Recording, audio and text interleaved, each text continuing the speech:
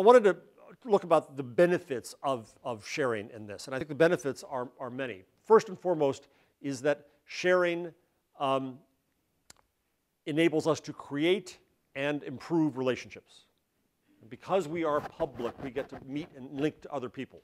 Now, you can sit in your room all day, and no one should force you out of that room, but if you do, you don't know what you're missing, right? You come here this morning, you sit at a table, you are in public, you meet other people, benefits come from that. It's the same as the internet. The internet is virtual tables, and we meet other people, and we connect with them, and we link with them, and things come out of that. You don't have to do any of that. You don't have to share, you don't have to show your face. But when you do, you can make relationships, and out of those relationships come great things. And we are social by nature, and that's what is enabled by this. Publicness, I think, leads to trust, especially for companies and governments. We can talk about that more later. It leads to, very importantly, collaboration, and the ability because we are working together, we can collaborate. We were talking earlier about science being open, and the fact that scientists can now share their information. This is why the internet was invented, was to share their information more fluidly and instantly and find each other and find more information leads to an explosion. Back to Gutenberg.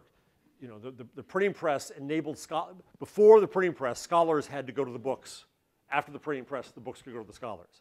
Before the printing press, you didn't have the ability to so easily compare knowledge and information. After the printing press, you could put two books next to each other and see what was new.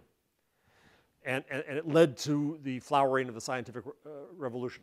So publicness leads to collaboration. There's a company called Local Motors that is trying to build cars publicly, design them publicly, and it's doing that. It has a design called the Rally Fighter, a muscle car. They're making at a micro factory in Arizona.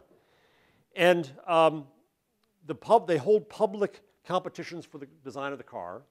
For this car, a young man, 20 years old, won the competition, got $20,000. And then the community designs elements of the car together. Now, the CEO of the company, Jay Rogers, is still in charge of putting out a safe car and a financially viable product. He's still the CEO, but this input from this community is incredibly valuable. My favorite story about this was that someone designed a taillight lens for the car that the community loved. Oh, we must have it. And Jay said, okay, but I looked into it. I have to tool up to make that part specially. It will add $1,000 to the price of every car.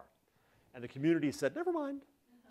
And they went through a list of other parts, and they settled on a $75 Honda taillight lens. And I would never know it's from Honda. It's designed in beautifully. What amazes me about that was that the community of customers, and there can be such a thing, was making design and economic decisions in collaboration with each other and with the company. Given the opportunity, given the tools, and given the respect to do so. That could only happen because the design happened in public.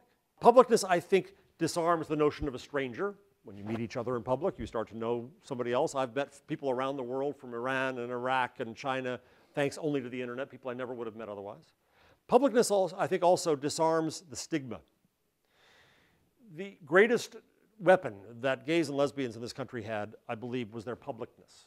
I want to emphasize here that I'm not suggesting that anyone should be dragged out of their closet, but those who chose to go out of the closet and stand in public and say, we're gay, you got a problem with that? As we say in New Jersey. Forced the bigots back. They destigmatized this issue and said, what's the big deal? So the secret you made us keep all these years shouldn't be a secret, isn't a secret now, so now what? And I think it's led to this flowering of tolerance. So I see all these incredible benefits of being public.